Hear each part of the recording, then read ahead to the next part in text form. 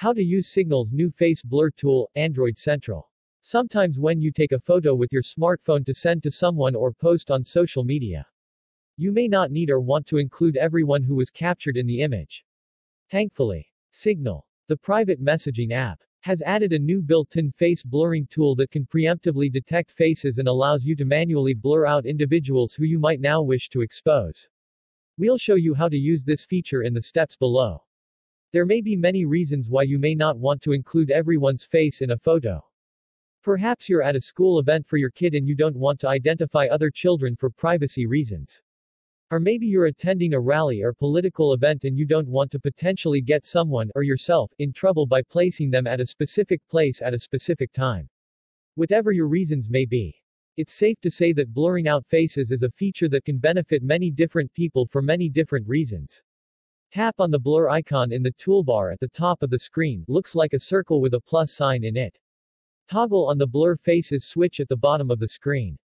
The app will attempt to detect faces in the photo and blur them. Now, you can send the photo to anyone or post it anywhere and the faces will be blurred out. Alternatively, you can save the image to your device by tapping on the download arrow in the toolbar at the top of the screen.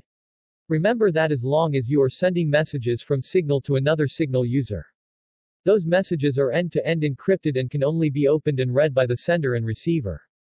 This works like Apple's iMessage. And if both the sender and receiver have Signal, they are protected. Signal does allow Android users to set the app as their default SMS texting app. Just know that if you do this, any messages or media you send from Signal to a non-Signal user or SMS app will not be encrypted. One major advantage that Signal has over iMessage is that it works across platforms, just like WhatsApp, Telegram, and others. However, many security experts claim that Signal is more secure and reliable than those other cross-platform services. Signal is also free, open source, and it is run by the non-profit Signal Foundation. If you and your friends and family don't yet have Signal installed on your smartphones, now is the time to get it. Signal is widely regarded as one of the most secure, end-to-end encrypted messaging apps, with features like face blur, stickers, and audio and video calling. There's really no reason not to have this app on your phone. Following Apple removing Fortnite from its App Store, and the subsequent announcement of an Epic Games lawsuit against the company, Google seems to have done the same. There's a lot to look forward to with Android 11. But when will your phone actually get it? Here's everything we know. The Google Assistant is the most useful smart voice assistant for getting your questions answered and keeping track of your digital life. But it's also great at helping you control your smart home devices and services. No spam. We promise. You can unsubscribe at any time and we'll never share your details without your permission.